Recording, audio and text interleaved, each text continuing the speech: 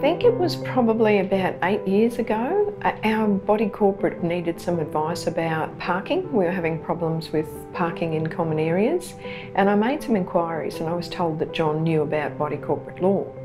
So I briefed him and I got this 5 or 6 page letter, and when I read it I was impressed.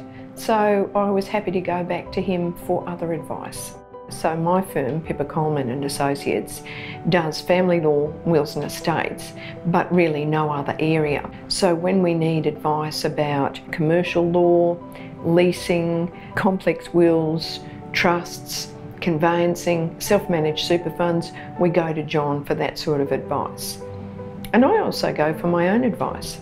For my clients, I'm looking for someone who will care for my clients as much as I do. The last thing you want when you refer a client to someone else is them coming back and saying, I didn't like them or they didn't like me. But I've never had a single complaint from a client that I've referred to John. In fact, a lot of them come back and thank me and say how much he's helped me.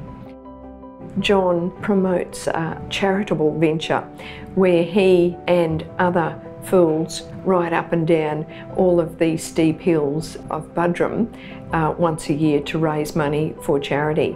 It's just another example of his character. We're happy to refer clients to John. We do so with confidence.